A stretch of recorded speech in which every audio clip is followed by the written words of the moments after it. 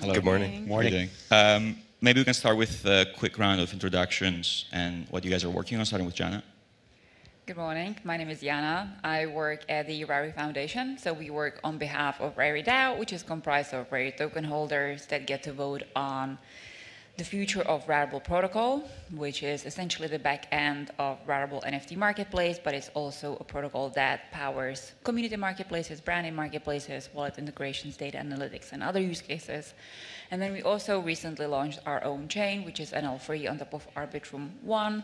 It's called Rari Chain, and it embeds royalties on a node level. So that's essentially the organization that I represent today, and my role is head of strategy. So I have a really fun position because I get to think of ideas and then make them happen. Hey folks, I'm Shane. I'm the founder of Stargaze. Stargaze is a sovereign blockchain for NFTs and more. It has an NFT launchpad and a marketplace and a bunch of other apps on it. It is the home of Bad Kids, if you guys have heard of that, and recently also Celestia Slots was also minted on it. Hi guys, I'm Bernie, also known as Headmaster Bernie.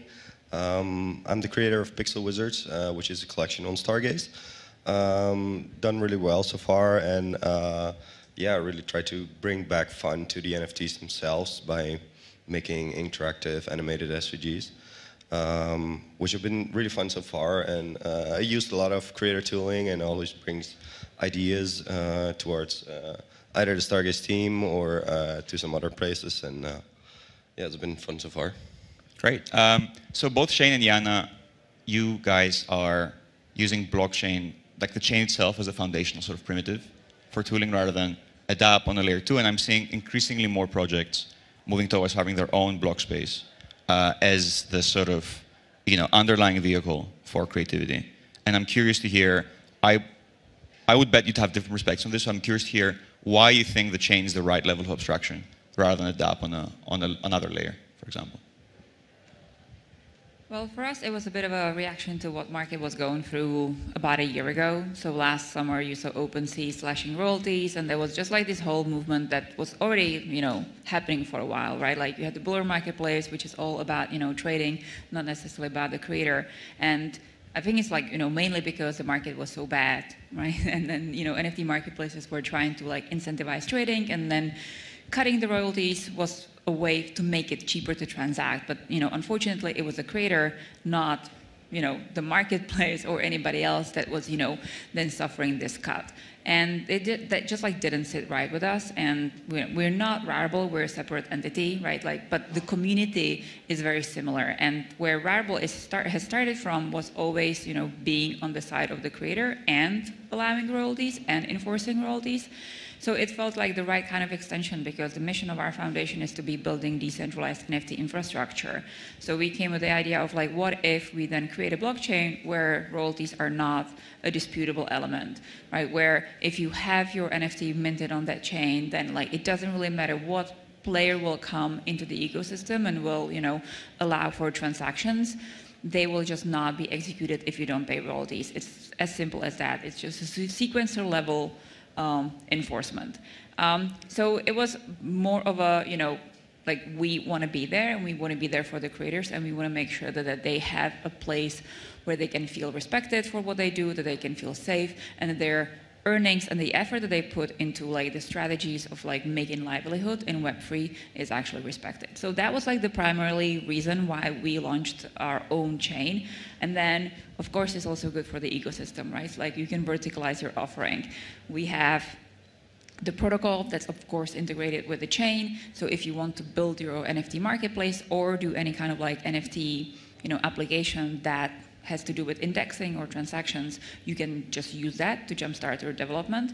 But at the same time, like Rarible as a company then can be building custom marketplaces. They've done it for like Mattel and they've done it for like Animoca brands and they do it for like different players in the Web2 and Web3 space. That can also then be built on top of the chain, on top of the protocol, right? So you're just like verticalizing your offering as well. Plus like it's a good home for creators. Yeah, there's actually a lot of similar reasons why Stargaze kind of started.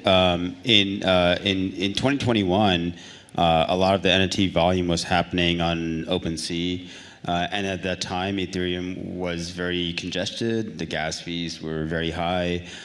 So we wanted to kind of create a place where people can come and trade with very low gas, where creators, didn't have to.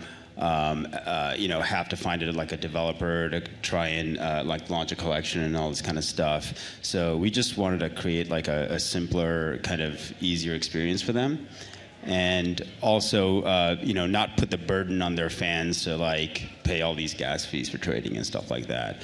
Another thing is that we can, as an app chain, it can enforce royalties on chain. So that's something that creators also liked because soon after that you saw like royalties go to zero in a bunch of other marketplaces. Yeah. Cool. And maybe Bernie, sort of we heard like the infrastructure standpoint, I guess. From a creator standpoint, there's a plethora of options for you and for anyone out to do things that weren't there like 4 years ago. Or even 2 years ago, like 4 years ago, if you wanted to create an NFT, you had to go to the OpenSea shared storefront and deploy just put an image up, add the title, and that was like the range of your optionality. Now you have 100 platforms across like 100 different chains, all with their own sort of perspective and viewpoint. What do you think is important for sort of the creator? What would you value the most in terms of the options you have? Yeah, I think for creators, it's really important to be in a good community where you feel welcome and where you feel like this is going to be the place where I can launch my collection because people like it. You got an affinity with the creators or the founders of the platform you're using on, and like OpenSea doesn't have that, which is basically just you put it up there and hope it will do well, or you have to build your own. Very large community up front and then mint it. And then also the ease of use to mint your collection. I do have a technical background, so I could have worked my way through deploying contracts or doing things on CLI to deploy a collection. But at Stargaze, I mainly chose Stargaze because back then, 2 years ago, they had Stargaze Studio already, which just allows you to upload your collection and then deploy it and have the minter and all the things ready at your disposal.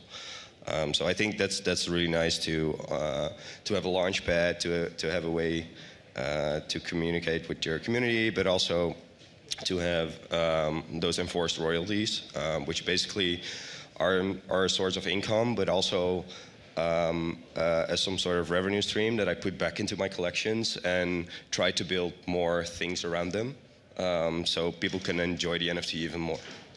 Great. So it sounds to me like, aside from the technical, affordances you get when you have bespoke block space, such as being able to enforce royalties in the level you can after the OpenSea Blur Wars, there's also this notion of a community being more sticky when it has its own sort of sovereign, I guess, block space that people are more likely to coalesce around, I guess. Is that right? Do you guys feel the same way? That like by having your own chain, it's more likely to get something sticky, whereas in another layer, things maybe pollute in a way where there's more noise in their signal?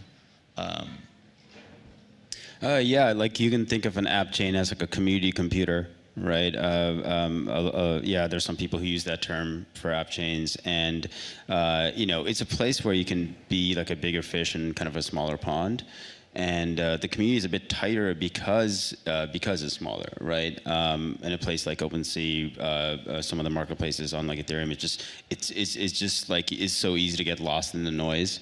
Right, and it's very hard for creators to kind of stand out and get featured, right? So sometimes some of the smaller ecosystems are better. Yeah, totally. It's like the artists and also the apps, right? And the partners of the ecosystem. It's just like you can create like a curated experience, and you can like, it can be idea driven, it can be narrative driven, right? Like it can be like a place for a certain type of creator as well. Whereas, to your point, like those bigger players, it's a bit of a catch-all, and then it kind of like depends on your motivation of like why you're a creator in the space, right? Like, and what you are trying to do with your NFTs and your content. So, you just like go and pick whatever fits you and like your interest the best, and also like where you feel like you're getting the right kind of attention and the kind of representation. Okay, I just want to say I'm definitely agreeing on the point with the curation part. Like it really helps as a creator to get the feeling that your collection can be the next blue chip, or that it can be something more than just another collection. And like Stargaze have their featured program, maybe Rarible has a curated program as well, which really helps creators to go for the limits and really express their art. And I think that's an underrated feature, and there goes a lot of effort in it to do it right. What does curation mean exactly for you guys? Does it mean the sort of the ability and the skill to, tastefully pick a range of things that people would like, or is it something more than that? I'm just curious to see how you define it, because it's a very vague term in some ways. So we went to market with a campaign called 10 by Rari, and it was a highly curated community, or like a collective of creators, but it wasn't all just cherry-picked by us. They were actually selected by the community as well. So we worked with Hug, which is an online platform community where artists can submit their art and the community uploads them. And then we also worked with curators that specialize in Web3, but they also have like arts background from like their previous careers. And the brief was really having an eclectic group of creators so that we are diverse, we represent, but we also showcase the breadth of creativity that can be done on chain, right? So we don't necessarily think that PFPs are the future of NFTs, right? And when we are thinking about Rari chain, we also think about a chain that is filled with NFTs that actually have value. So it's not necessarily just, quick, let's mint 10,000 of like iterations and then just establish some sort of floor price. There actually should be some sort of like thought behind the piece, and, just making sure that, it's not super transactional. So that was the thought behind the initial curation. Now, we can't be curating the content on the chain, right? It's permissionless. Anybody can come, anybody can drop their collection. It's, we want to open the door to as many people as possible, of course. So it's more about just setting the tone, and then I feel like a lot of the creators will self-select, right? So just like leading by example, essentially, is the curation and the kind of creators and the kind of content that you choose to highlight and elevate. So the interesting thing is that when you make creator tooling simpler and easier, curation becomes more important. Right, because then you get to the point where just anyone can go and upload anything, right? So then you have this like filtering problem, right? And just as Jana said, the blockchain is open and permissionless, and anyone can go and upload anything. But then you have to kind of curate on the website side of things. And if you don't, it's going to be a pretty ugly place. So at Stargaze, we basically have two levels of curation. We have a community vote where people stake their tokens and vote. And then there's also the team. There's like a little curation team that also exists. But in the future, we definitely kind of want to open it up to other teams that want to self-curate and kind of host their own platforms as well. Great. So, over the last 2 years, we saw this very bizarre situation where the notion of an NFT went from a nerdy little niche sort of interest to people to being everywhere for a second and then being nowhere for a year or so. The volumes were down. It used to be able to mint anything and everyone would buy it, and then would 20x in a day, and obviously that's not sustainable, so that stopped happening.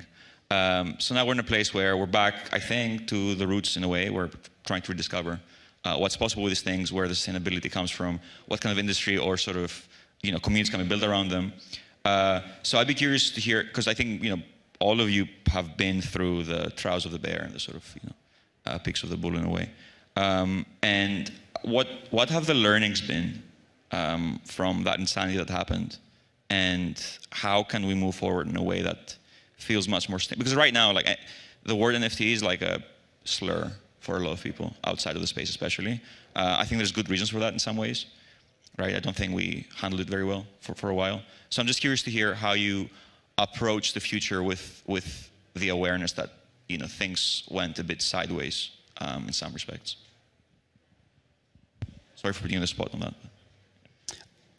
Well, the way things work in crypto, it seems that whenever something new comes out, there's this like hype phase, and then it kind of dies down a little bit, but never still completely dies. I mean, NFTs are still doing crazy amounts of volume on Bitcoin, Ethereum, right, and other chains. I mean, hundreds of millions of dollars of volume, right? So when people say NFTs are dead, like, they're not. It's still a pretty good business, and artists are still making money and connecting with their fans and stuff like that. In terms of the terminology, I think the term NFT to me feels a lot like the word MP3, right? Where it just eventually went away and just became a song, right? So no one talks about, hey, go listen to this MP3 on Spotify, right? It's just a song, right? So at some point in the future, all digital assets will be on chain, right? So it's just another piece of art or a piece of asset. It's not. I think the term will eventually kind of blend or merge with something else and just become a piece of art at some point. Yeah, it's funny, right? Because like we're using a description of technology as like the description or the label for the actual content, and they're not the same, right? So if you think about NFT being the underlying technology behind like enabling us to have digital assets on blockchain, right? You can also think about NFTs as just like that little simple mechanism that enables in-game trading, right? It's also the mechanism that like will enable real-world assets at the stations, right? It will be, the application already now is broader than what people associate with NFTs based on where we were 2 years ago. So the more we like can decouple like NFT, right, as a way of describing actual, like, for example, art on chain, I think the better, right? Because it's just not apples to apples. Yeah. So I think I agree with the point that the word NFT is used a lot. But it's nice to see, like from a creator's perspective, that I'm always talking about my collections, like they're the wizards or the witches or whatever, and I see these as the like the asset that it is, and yeah, it's just nice to follow along with the community and stuff like that. So on that sort of point of like the sort of content is expanding beyond just technology. Like it's not just like a thing that you buy. There can be any kind of digital asset can be that. So let's talk about the wider thing. Are there any distribution mechanisms, which is to say like ways of these things moving and transferring and being created and being sort of disposed of, that you find interesting above and beyond just like someone put something up for a price and people come and buy it? So what kind of, like, talking about sort of progressive methods of distribution, maybe free things that you only get if you've done something, things that are sort of more gamified in a way, experiences that are more performative rather than just like explicitly financial direct from the get-go. Is this something that excites you guys and you're working on? Yeah, I think if you look at the recent launch of Mad Scientist on Osmosis, they did it to Stream Swap, which was a new way of trying to find price discovery for the assets. Like they basically launched a lab token, and you had to get 10 lab to mint at least one Mad Scientist NFT. So I think it was a really nice way, and especially for the first time to find price discovery for the mint price of your NFT. So I think that's it's not exactly a gamified way, but it's more like a decentralized way of trying to find the right price, which eventually led to mad scientists being very hypey and yeah, continue onwards to be a great project. Yeah, and I love to see more of these kind of things in the future. In terms of distribution, I think like the slots are a great example, right? A collection like that, and even bad kids, they're starting to get airdrops and stuff like that, right? There's Twitter Spaces all the time. There's talk of like launching, you know, lazy chain, slot chain, and all this kind of stuff.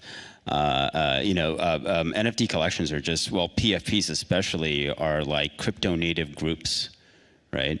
And we're still in the early days of kind of exploring what the end game is there, right?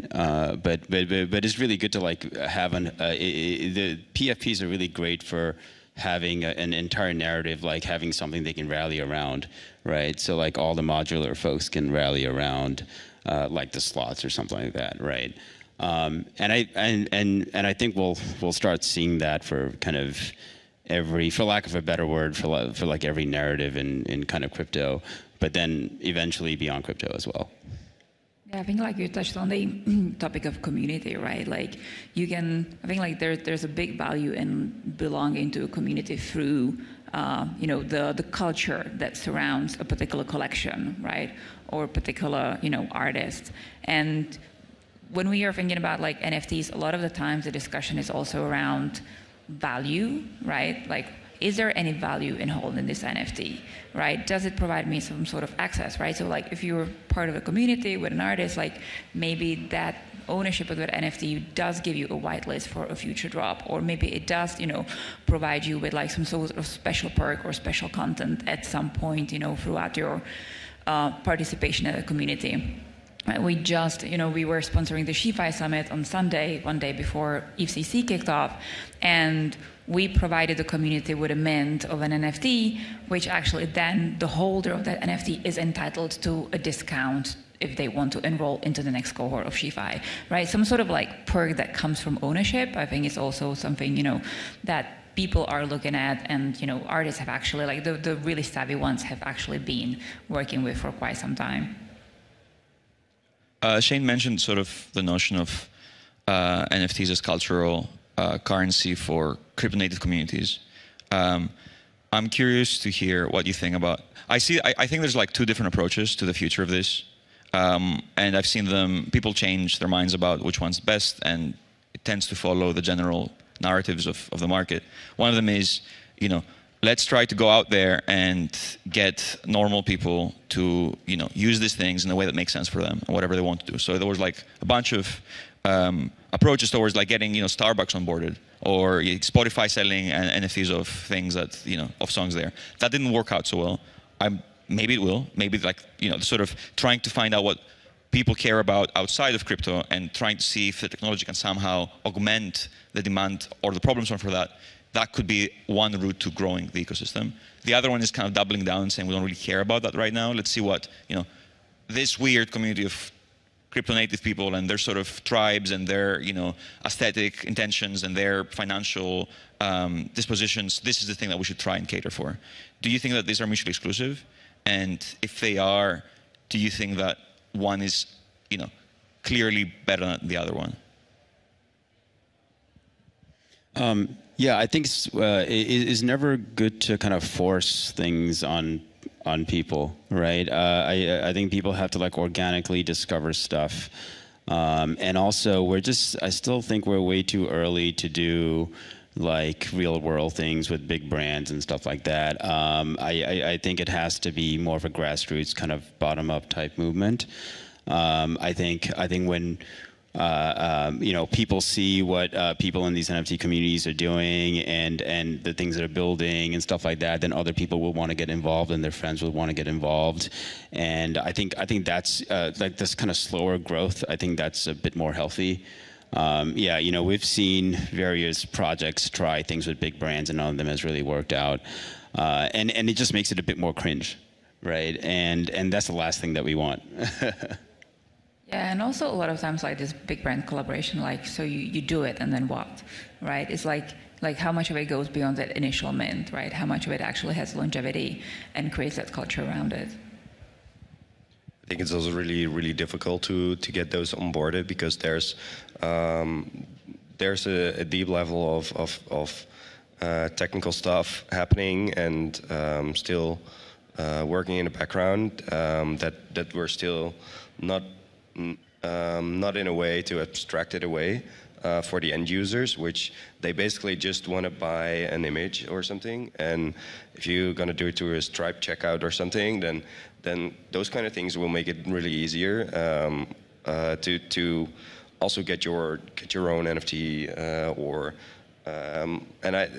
and I do at some point also think like the word NFT has some bad noise to it, like people making money, rugs, losing money, those kind of things. So I think we also somehow need to move away from the word NFT, but more move towards like collection names or digital asset and something that an end user or a normal Web2 user wants to own. And I think trying to find ways to bring those type of people, make those type of people interested in getting these, like collectibles, because almost all people like to collect things.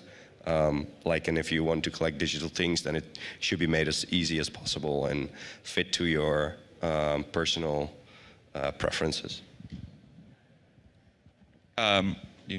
Yeah, I was gonna say. I mean, another thing is just you can also just like double down on the word NFT and be like proud of it, right?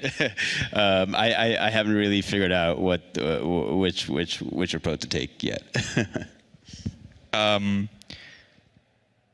Most of the things we've seen do well or be exciting for people seem to be visual, particularly things that are uniquely visual, which I think is probably a human disposition. You want like the thing that's yours and no one else has, and you can look at it maybe late at night and be happy that you have it and no one else has it. I'm curious to hear if you think that there's other media that are ripe to digital collectibility. So one of the things is probably music. And Laura was talking earlier about the sort of difficulties there, both technical and cultural and also financial and legal and all that stuff.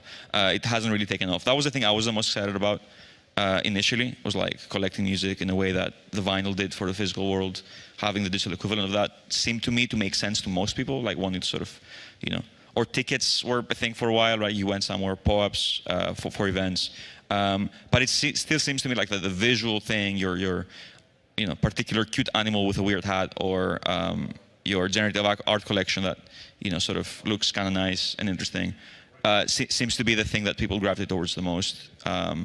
Do you feel the same way, or do you think that like there's still a shot at making more diverse media be collectible? Yeah, we're always trying to look beyond that visual version of that NFT, right? Like you mentioned music. So, one thing, and it's not fully cracked, but we're talking to a bunch of partners about the royalty piece and music, right? That's essentially also the promise of NFT, right? Why don't you use NFT as an underlying technology for licensing your tracks, right? For example, you have the visual piece, which is a video. Why wouldn't you be able to license music for that video that is a digital piece, right? Digital asset, an NFT itself, from another NFT, right? I think we're almost there. We just need to properly package it as a product, right? And do some sort of good UX on it, which is always a hurdle.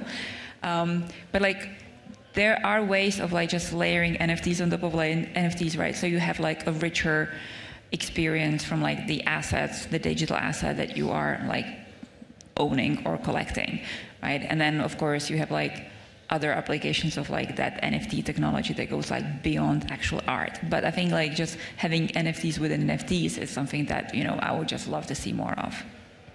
Yeah, I totally agree with Jana there. I think music is a huge use case here. It just hasn't happened yet. I think it will happen in the future because just everything about the format of NFTs for music is just better, right? You can have, it's programmable, right? You can integrate something visual, something audio, everything, everything in between, program royalties, make sure everyone gets paid. I think it's really perfect for that.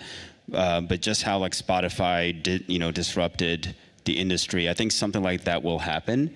It's just we're still in the early days of this stuff, but I do believe something like that will happen. It's just that we're working against these institutions that have like publishers and record labels that have been around for a long time, right? So just kind of working against that is a bit difficult. Yeah, or working with them, which takes even longer. And I think also like seeing music and videos being turned into NFTs.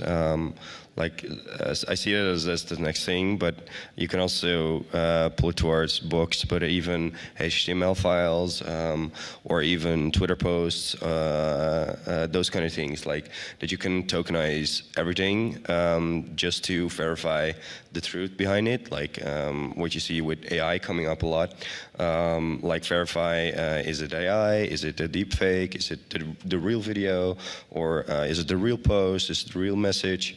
So I think it will come really far, but it gotta take a while to adapt. Yeah. Do you feel like each of your chains has a different identity? Like, what does it feel like? What does the Riot chain feel like? I want to start. Like, what's this sort of? Because we were saying earlier, right? Like all these things have bespoke block spaces have also bespoke identities in some way, bespoke brands, and maybe they attract different kinds of people. How would you describe like Riot chain as an entity or as a brand? So we are creator first, but we also look at creator in more of a broader definition, right? Like the moment you want to create something that can be labeled as digital asset, for us, you are a creator. You don't have to be creative in the traditional sense of things, right? So you don't have to be publishing a piece of music, you don't have to do a photograph, you don't have to do digital art. Like it's fine if your creation is a newsletter, right? And you just like want to mint that as an NFT. So that's kind of like, this accessible creator economy, that's essentially like what we stand for. And then also like experimentation and innovation. Like we really want to be helping projects, teams, individuals that want to be doing something new and experimental in the space. And, we really just, welcome them to come to us and talk to our grants team and, our builders in the space as well, and figuring out like how we can make it happen. Because that was like the second big thing we wanted to do with this chain. We wanted to house a lot of experimentation and innovation and really be that a sandbox for playing. Because just as you were talking, Shane, about like the costs on mainnet being high, right? The Riot chain is an L3. It means it's like even cheaper than L2s. Right, like if you're not doing things in scale, that probably doesn't really matter that much. But if you are trying to do something in scale, right, like generative art, or even like storing like big chunks of like data on chain, like that cost does add up. So we just really want to help be as accessible as possible so that experimentation can take place. Yeah, I think right now, just because crypto is still a bit niche, a lot of people kind of revolve around the chains themselves. When I think a creator should be a bit more focused on directly connecting with their fans, despite what kind of platform that they're on. So we just want to provide like the best tooling for them to be able to do that, right? And also like off-chain tooling, right? Connecting on social media platforms, on Discord, like bots and stuff like that for them. I don't know if you have more to add to that, Bernie. Yeah, no. You mentioned creator funding, I think. In the real world, with music industry, for example, or even sort of other kinds of IP, usually some sort of entity finds and makes a bet on someone smaller and who's not that big, and then with that funding and with a sort of attention, then they can sort of compete in the marketplace of ideas and content in a way where there's more, so they have more ammunition in their sort of That's how like things work generally. And that's how financial things work. You have someone who's willing to make a bet early on and fund that, and that someone has to be someone who can make many bets, right?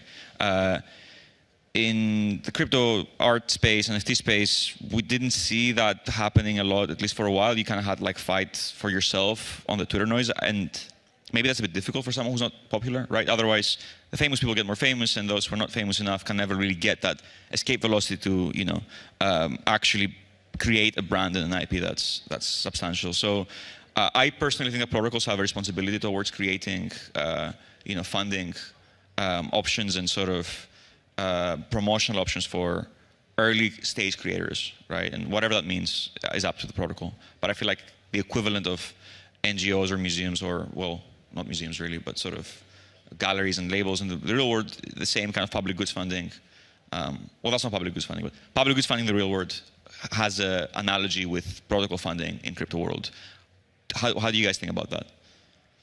So it's for us, it's our community that gets to decide, because the protocol and the chain is governed by a DAO.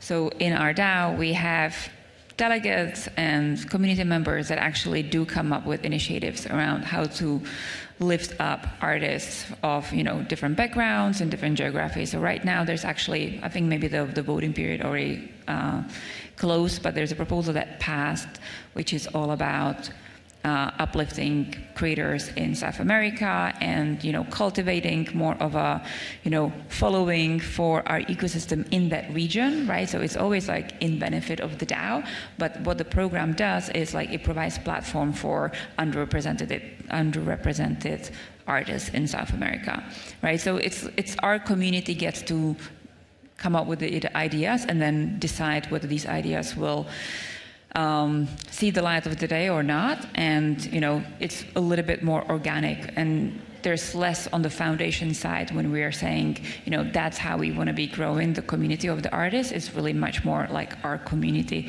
spearheads that.